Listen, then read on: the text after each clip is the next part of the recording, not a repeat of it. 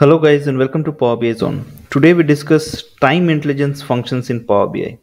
Before we begin, we have to understand what is time intelligence. So time intelligence actually pertains to calculations over a specific period of time. It may be that we want to calculate the sales or profit over dates, right? Now those dates might be at the day level of granularity or at the month level, quarter or year. Now there are many Power BI DAX functions that are available at our rescue. So we can go ahead and do a year to date calculation or a quarter to date, month to date, and so on. So before we begin the time intelligence journey, there are certain prerequisite which is required, right? So in order to calculate the DAX functions, there are two ways in which we can use our date dimension. Remember, we will be discussing mainly about two functions which are called TOTALYTD and DATES YTD, which lets you to do the year to date calculation. Similarly, you are having total QTD and total MTD for the quarter to date and month to date. Absolutely similar, but we will try to keep things simple, and we will just first of all see how to do the year to date calculation.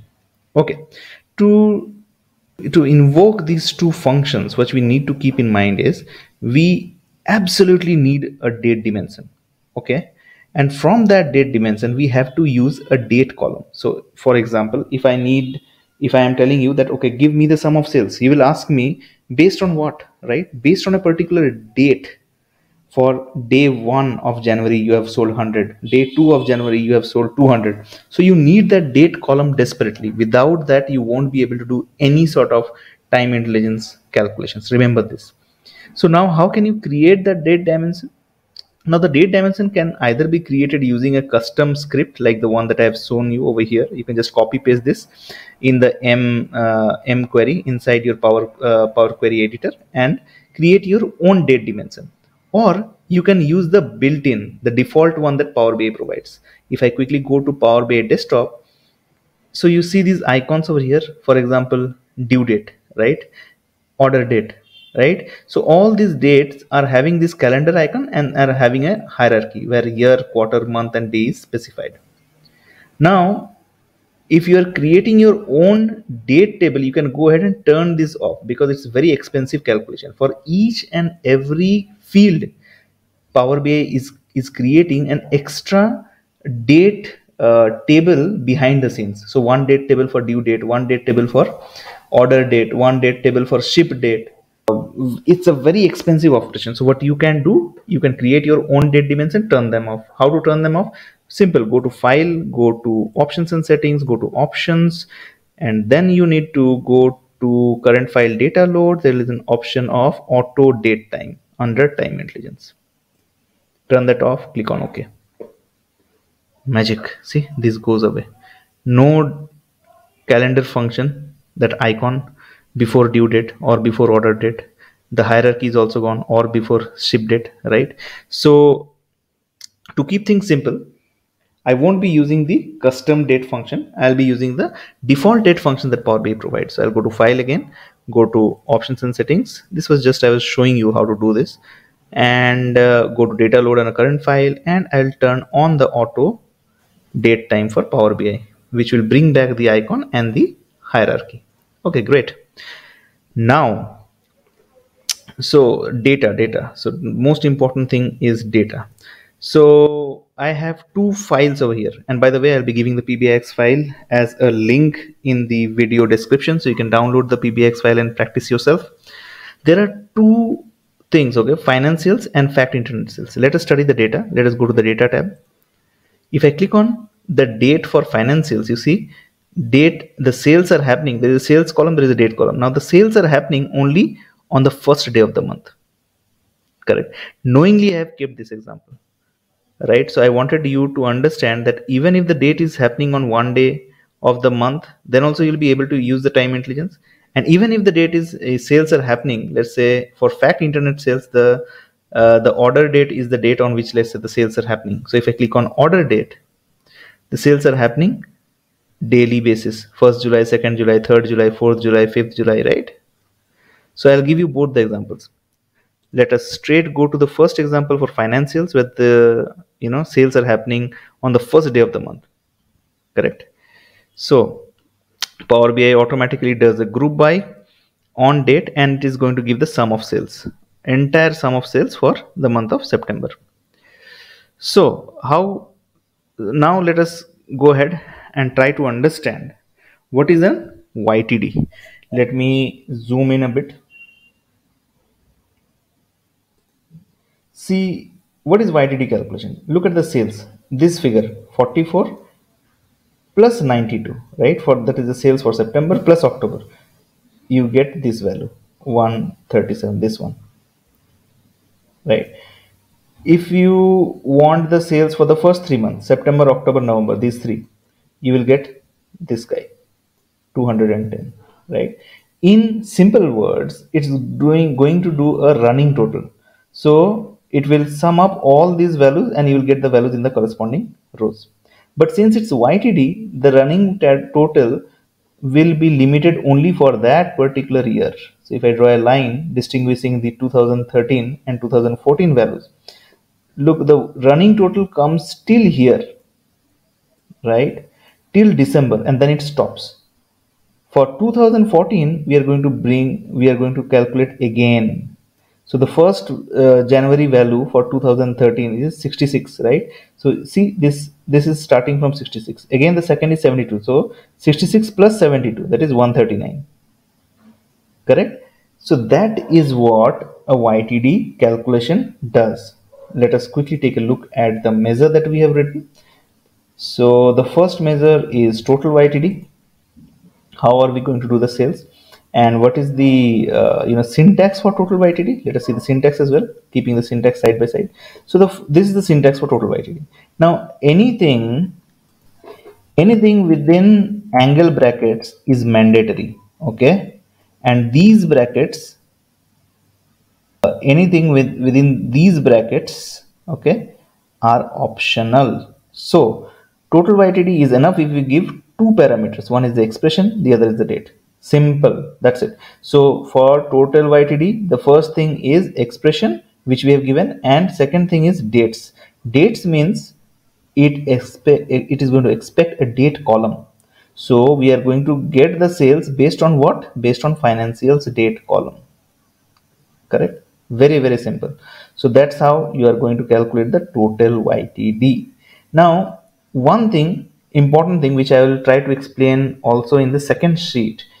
If you delete this date and just click on date, you see this dot date, dot day, dot month, these things are coming. That's because behind the scene, as I told you, Power BI is going to calculate a date table, and it's going to expect which column are going to select from that particular date table. But remember, in this case, we are not using a hierarchy, right? If you click on over here, it is a date, not a date hierarchy. So do not give that dot date. If you give that dot date, there will be a problem. See, let me show you. I give dot date, click on enter. Okay. See, my data is such that it is going to, the sales is only for the first day of the month, correct? And what it will do is total YTD, I have given the dot date, so it's expecting a hierarchy, but I have not given a hierarchy over here. So look, the sales is going to remain same, 66, 72, 55. It's not going to do a roll up. So whenever you are not using a hierarchy, remember, there is no need to give this dot date. So as soon as I remove this dot date, click on enter, you should be getting the correct values. Again rolling up, 44 plus 92, 137, so on for 2013, and again it begins fresh from 2014. I hope you are clear with the dot date thing. Now the second function, DAX function, that we are going to use is dates YTD. Let's see the syntax for dates YTD. It is very simple. Again, this is optional. Okay, so dates YTD is very, very simple. It takes only one date column, as a mandatory parameter. Over here we are going to provide that one mandatory column, which is financials of date. And remember, dates YTD is always going to be used inside the calculate function. So calculate sum of sales. What? Calculate what? It is the sum of sales. Give me the sum of sales over dates YTD. That's it. So I hope you're clear with both total YTD and dates YTD. Both of them are pretty much simple, doing the same thing. But dates YTD gives you more flexibility because calculate is involved. Now you can give multiple filters, right? You can give 4 filters, 5 filters: country equal to India, region equal to maybe Karnataka, and so on.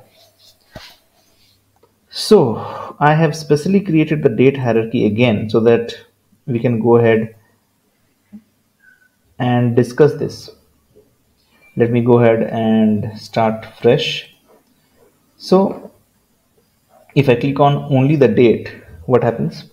You are going to get all the 31 days of January, all the 28 days of February. But look, as soon as I click on sales, you're going to get one row per month. Why? That's because, as I showed you, financials are going to have only the sales will be at the beginning of the month. So only one row is available for sales. That's why you're getting all the other rows are getting eliminated. Only day one of that particular month is having sales. Again, let me go ahead and show you what happens if I click on this particular measure, sales using total YTD with dot date. How have I written this? Look, again this dot date thing is coming up. Try to understand. Over here I have to give the dot date because it is a hierarchy, as I told you earlier, right? Date has year, quarter, month, and day. Over here, I hope you're able to see this one, right? This is the hierarchy. Now as soon as I am giving this hierarchy, I have to give my dot date, else it won't calculate. Correct? Let me cross and show you. So why are the other blanks? Because there are no sales for 2nd of September till 30th of September. There are absolutely no sales. Let me zoom. Correct. Hence, what will be the running total? The running total will stay 44,84,000. Same running total will repeat till 30th September. Again, what happens? October 1st, again there is a sale, 92. That 92 gets added with 44 and you get the cumulative sum of 137, which repeats till October 31st. So I'm trying to give you different sort of examples where you are clear that the data can be in any form. There might be a sales for one day of the month, or there might be continuous sales. So for the continuous sales, let me go to fact internet sales sheet and show you how the data is there. See, the data actually represents for the sales are actually going to be there for the order date. Now the sales has happened for each and every day of the month. 1st of July there is a sale, 2nd of July there is a sale, 3rd of July there is a sale, and so on. Similarly, I have calculated both the total YTD and the dates YTD. I'll go ahead and show you how I have done the calculations. Let me select the sales using total YTD total YTD method 1, which is the same. I'm just calculating the look why. Okay, we will be able to understand this better now. I'm calculating the total YTD sum of sales amount based on order date. Same, let me go to dates YTD, absolutely same. So I'm calculating the sum of sales amount inside calculate, the only difference, and using dates YTD, correct? And it's going to give me the absolute same result, dates YTD and total YTD. So I hope you're clear about the dates YTD and the total YTD DAX functions. If you're liking my videos, please go ahead and click on the subscribe button and do not forget to press the bell icon to get all the updates from this channel.